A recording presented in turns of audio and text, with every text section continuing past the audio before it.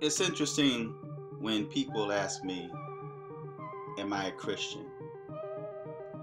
I've repeatedly told people over and over and over again that just because someone believes the Bible, or just because someone believes in God, or just because someone attends a church, does not necessarily mean that they are a Christian.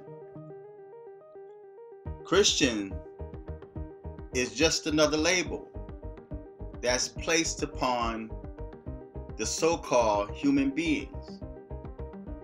People that exist inside of a gross material body. A body that came from the earth. So now we existing inside of a clay model think ourselves higher than we ought to think. But in reality, we're living in an illusion. And the title of this video is Illusion Realities, or better yet, God's virtual reality. Before I get started, I want to say that I created some sweatshirts and t-shirts that actually say Illusion Realities. You can click on the bottom and order a t-shirt or a hoodie. But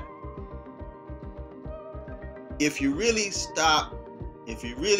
take time to stop and think, observe everything around you, you will come to realize that nothing is real. Nothing is what it seems to be. Everything, everyone is an illusion of the realities. We're placed upon this earth in the form of human beings. We have everything that we feel we need, everything that we feel we want. And human beings are constantly creating their realities. There's things that exist now that did not exist when I was growing up. If I were to take a lot of the technology that we have today, and if I take it back to the 60s and 70s, more than likely I'd be locked up as an experiment. More than likely I would be looked at as a wizard or a sorcerer. I'd probably be in some type of government jail, because fear would get the best of them. The unknown would take over their so-called reasoning. And even when we look at reasoning, or what we call reasoning, that in itself is an illusion. Now, it's mind-blowing to me how you take, for example, on YouTube, I'll create a video and they would age restrict that video. They would hide it from the eyes of the youth. They think that certain ages are not ready for that type of visual or that type of information. But yet, when you turn on the television, you see two men kissing or making out, or you see two women that's kissing and making out, that is considered approved. But to show a man and woman making out is age restricted. When you look at homosexuality, transgenderism, in today's time, it is now considered normal to satisfy those that do those things. But yet at the same time, they criticize men for being men. And they're labeled as being toxic. Manhood is toxic. Manhood is now a bad thing. Communism and socialism was at one time a bad thing. If we look at the history of other countries and how socialism or government control destroyed nations of people. But now you have so-called citizens of the United States that's used to so-called freedom is now crying out for socialism, to be like those countries that are under government control. Blacks are now racist, and whites are now the victims. Raising children genderless without being male or female, that within itself is an illusion, because you can't change reality into an illusion, but yet you can make an illusion to look like or seem like realities. Now it's interesting because I've spoken on several visions and dreams that I had, and lately I've been dreaming quite different. The dreams that I have now are more like visions, and the visions that I'm having seems like reality, like there's a parallel universe, like I exist in this universe, in this world. I see my jackets, I see my tripods, I see my scanner, my printer, my Beat headphones, I see my MacBook, my iPhone 10. I'm sitting at my desk in my house. I'm drinking Dole's strawberry juice. But yet, this is not reality. If I become like this world, if I allow myself to be deceived, I would think that this is reality. So when it comes to our thoughts and ideas, when it comes to religion and what we call ourselves, Christian, Muslim, Buddhist, 5%er, nation of gods and earth, whether you believe in God, whether you worship trees or even the sun, at the end of the day, you will be buried. And nowadays, people choose to be cremated over being buried. That in itself is an illusion, because that body, once it's put into that furnace, does not feel the flames nor the heat, because reality has left that body and now is existing in reality. Whether that soul believed in hellfire or not, or whether that soul believed in paradise or not, that soul now faces its own reality. So it's like this holographic image that's on this picture here. It looks like a human being.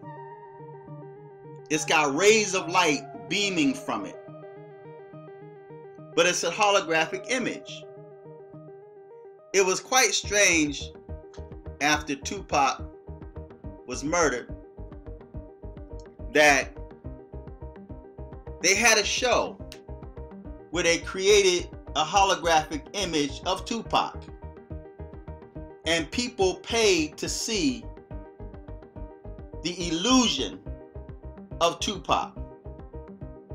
And so he was dancing, the holographic image was dancing around the stage, and people were mesmerized and in a trance looking at this image of someone that once existed in flesh, now dancing around on the stage that they paid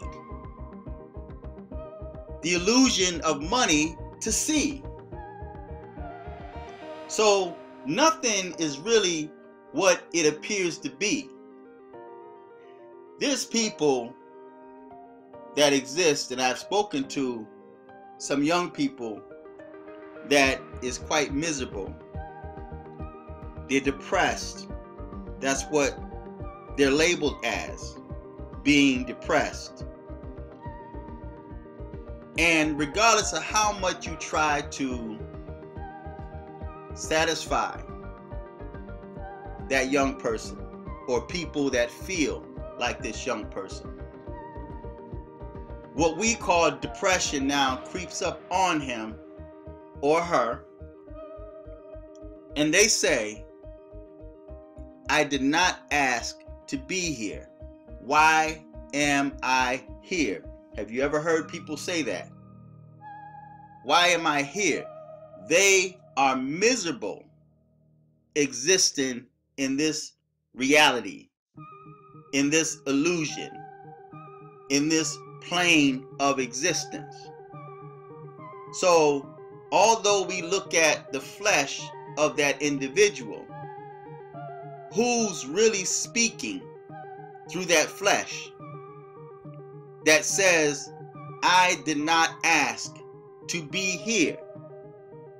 So where were they before they were here? Were they existing in that world that we lay down, go to sleep, and enter into?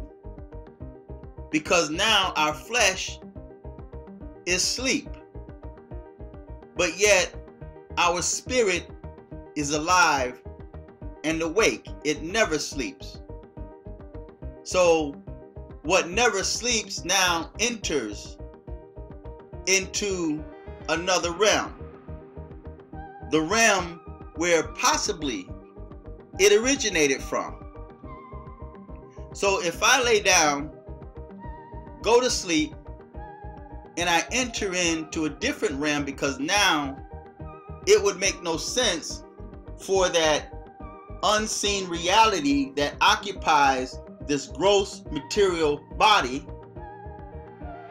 to continue being alert and awake while the physical body is asleep. So then it leaves that physical body to rest, a type of death, and then it continues existing in another realm, wherever that realm may be. There's times that I've waken up, and this is recently, and I was in another reality where I was smiling and laughing. I mean, there was no snow. And keep in mind, whenever I had a dream, I never really dreamt of snow. It was a place that was always sunshine and the weather was nice, but it was another reality. It looked like this world, but the feeling of that realm was different. The people were different. The mindset was different. There was no racism in that realm of existence. And that's been since I was a child. But then when I wake up, I feel the cold draft from the snow outside. Or I wake up and the heat is scorching hot on really hot days. Or I feel the air condition that clogs up my sinuses. And when I wake up, it's like, okay, now I have to continue existing in this realm. But the realm I was just in, they felt like family. People I felt like I knew forever. And maybe that is the way it is. But because I'm in this reality and because I'm limited in this body, I'm not able to really explore the full potential of myself. Now, I constantly hear people say, I love myself, but do you really know yourself? If you knew yourself, would you be in the condition that you're in today? If you know yourself, that means you should know your full capacity, your full strengths. You should know your weaknesses, but yet your weaknesses never dominate you. And when I speak of you, I'm not speaking of this fleshly body. You should have control over you. That person, that reality that exists in an illusion, which is your physical flesh, should have dominance over the illusion, because you are spirit, and because you are life, and because you are made in God's image and after his own likeness. So there's times that I've waken up just recently and I'm just going to the bathroom, but yet I'm leaving this world, or I'm leaving that parallel universe where my spirit or soul was resting, and now I'm awake. The physical body stands up. The spirit, maybe it's kind of trapped between realms, because I can still see and hear those entities that I was communing with in the next world. It's like they're partially here. It's like my spirit or my soul brought them briefly into this realm, because the physical body now is starting to wake up. I have to go relieve myself. So I'm still hearing voices. I'm still seeing images of the world I just left. So then it makes me wonder, which world is really the realities versus the illusion? Because this world is not going to last. This body, this flesh, is not going to last. I saw an interesting show on the Twilight Zone. I was watching the Twilight Zone, and it was about these senior citizens that was in this home, and they was watching these kids play kick the can. Now, I played kick the can when I was little, right? So I can kind of like relate to that show. But you had one senior citizen that, watching these kids play, it took his mind back to his childhood. And he was trying to let the others know that why should we have to submit to being old, staying on this porch, racked in pain? You know, why do we have to do that? And he was trying to explain to them that you are still a child at heart. It all depends upon your thoughts and your beliefs, what you allow yourself to do. And so they were looking at him as crazy. And the person that was running this senior home was trying to keep them old, telling them what they can and cannot do. You can't go outside. You can't do that. You can't run around in the water sprinklers. Doesn't that sound familiar? Whereas if we kind of resort back to our childhood, then we're told that we need to act like an adult. We're childish. Being childish is made to look like a bad thing to or for an adult. So in order to be an adult, we have to do adult things. We have to get old. We have to work. We have to pay bills. We have to get sick. As we get older, we start believing that that's what life is about. So we start accepting the pain. So now you find so many people in today's time that's dying a lot faster than those in the time I grew up in, which is in itself is an illusion, because I time traveled from the 60s and now into the 2000s and was able to witness time, people, technology, food, everything changed. The lack of moral values. So now things that I speak is foreign to these new people, these new human beings that came from another realm, is now trying to dictate how this world should be. But there's gonna come a time when this physical body is going to rest, and then my soul moves on to the next life. So when we have these dreams and visions of being in another world where we're happy at, where we're peaceful, is that considered our heaven, our paradise, where we go from when we leave this life into the next? So dreams within itself is a virtual reality. It's like putting on one of those virtual reality headsets, and now you're in this world, but now your mind is focused on a virtual reality world, something that was man-made and don't exist, but it symbolizes the unseen. It symbolizes that world that we call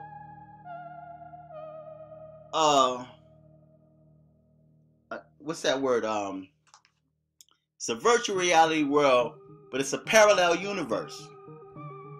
So now they created things in a headset where you can see a parallel universe here on Earth. So now you exist in three realities, three virtual realities, three illusion realities. So what we see, what we learn, what we think, what we taste, what we feel is not real. It's an illusion. It's our souls existing in flesh it's like a Sims universe. You see some of these apps with the Sims people, and it's got the virtual realities, it's got the different worlds that you can create for yourself. That's the world we live in now. I'm looking at Lorna Doones, but it's not a reality because they don't exist in the next life. I don't recall seeing Lorna Doones in that next life, or in a vision or dream. So this has been on my mind, and I've always thought about this since I was a child. And I sometimes sit back and I just watch people. I watch the reaction. Sometimes I sit there and look at just how every person, yes, is different in their own unique way. If you look at the structure of someone's face, their facial expression, their actions, their movement, it's really weird. If you allow your mind to go into that realm, you'd be surprised at what you see, you know, and it makes you really think and wonder what's really real. You come out of a dream that seems so real that you wake up laughing, or you wake up crying, or you wake up afraid. What was it that made you afraid in your soul that you would feel it in your physical body. Where was your soul existing at the point this was happening? Because like I said, your subconscious now wakes up when you are asleep. Your subconscious. And it travels. So it's like they take in shifts. You have your conscious and then you have your subconscious. Your subconscious is asleep while your conscious is awake. When you go to sleep, your subconscious now takes over and your consciousness leaves and go to another plane, which we call dreams, because now you're still connected to that soul. Although it's in another realm, you're still connected to it. But in this realm, we call it dreams. When in reality, it's not a dream, it's real. Because while your subconscious mind is now alert, guarding you and watching out for you while you're asleep, your conscious mind, the one that's now awake, the one that's now speaking, is now traveling into another realm. But you're still connected to that. You have that ethereal cord that's connected to that. So whatever that's feeling, you're feeling. Whatever you're feeling, it's feeling. Whatever your subconscious mind is feeling or sees, you see and you feel. But yet they call it a dream or a vision. But in reality, it's a reality made to look like an illusion. So feedback, tell me what you think, subscribe, share this video. Until next time, I'm fearless.